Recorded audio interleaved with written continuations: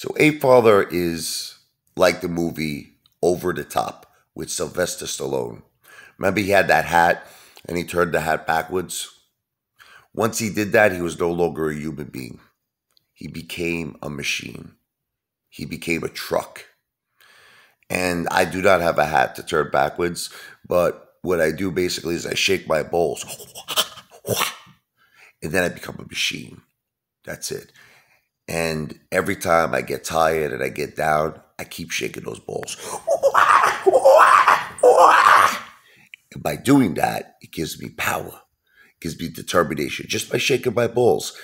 So whenever I'm tired, wherever I'm shot, I feel like I can't go on, I go like this.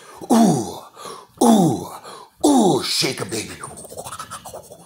Ooh, ooh, ooh, ooh. One more. Ooh. That's all I need to do. And then the blood circulation starts pumping.